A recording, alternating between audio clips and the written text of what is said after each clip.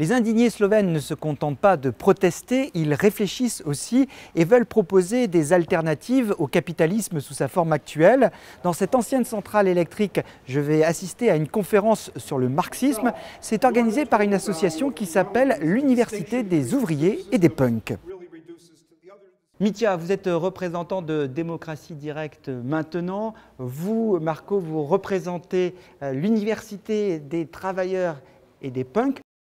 Dites-moi, quelle est la suite que vous voulez donner à ce mouvement des indignés? The history of the movements like Indignés in Spain has shown that they had relatively little direct impact on political life, on the agenda of their governments. And the way to change this is probably to either organize your own parties or movements, like something like Syriza in Greece, or maybe try to revolutionize some of the existing parties. We will need to go also on classical political level, representative level, I think also, but at the same time not forget the grassroots movement. Est-ce qu'il y a quelque chose de propre au mouvement ici en Slovénie?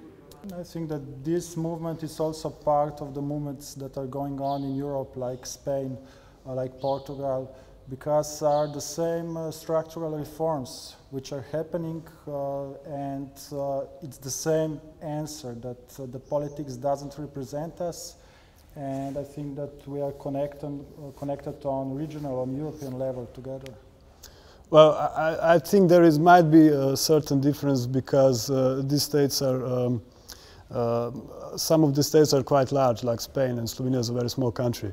So the impact of movements like this can be much greater. The direct impact of movements like this can be much greater in a small country. Even the media presence is much stronger here. So this is maybe why we have been a little bit more successful than our friends and comrades.